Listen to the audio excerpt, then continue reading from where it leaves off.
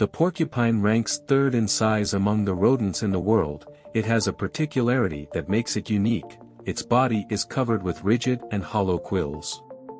Despite having some resemblance to the hedgehog, both belong to different orders.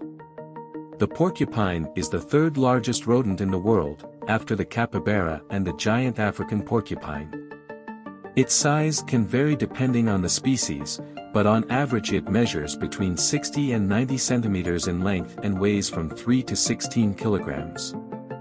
In general, two types of porcupines can be distinguished: those of the Old World, which are located in Europe, Asia and Africa, and prefer to live on land, and those from the New World, who live in America and have tree-climbing abilities. Both types of porcupines have differences in their habitat and behavior.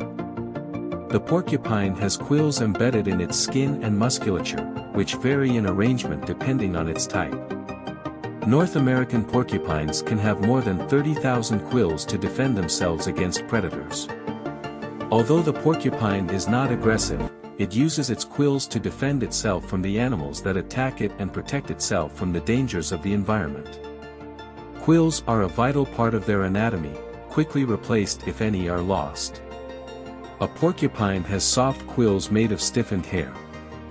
This protects the mother from injury while giving birth. After just a few days, the porcupine's quills are coated with a substance called keratin, which hardens and creates the sharp quills that porcupines are famous for. Contrary to popular legend, porcupines do not shoot their quills. Instead, porcupines attack by bumping into you or hitting you with their tails, which deposit their quills into your skin. The quills are not poisonous, but they can be very painful and harbor bacteria from the porcupine's environment. The loss of the quills does not hurt the porcupine because the quills can be replaced in 2 to 8 months. In addition to the quills, the porcupine uses smell as a defense mechanism against predators.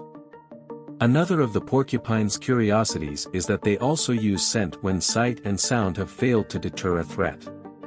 Because of this, an unpleasant scent is produced on the skin above the tail in times of stress and often occurs at the same time as the erection of the quills. If all else fails, the rodent will proceed to attack. The porcupine is an adept swimmer thanks to the fact that its quills give it buoyancy, which allows it to move in the water as if it were wearing a life jacket. In addition, it can propel itself with a stroke to move forward in the water. Porcupines reproduce sexually. During the mating season, the male searches for the female and courtship occurs. After gestation, which lasts around 200 days, the female gives birth to a litter of young, which are born with soft, flexible spines. If you liked the video, please like, subscribe and share.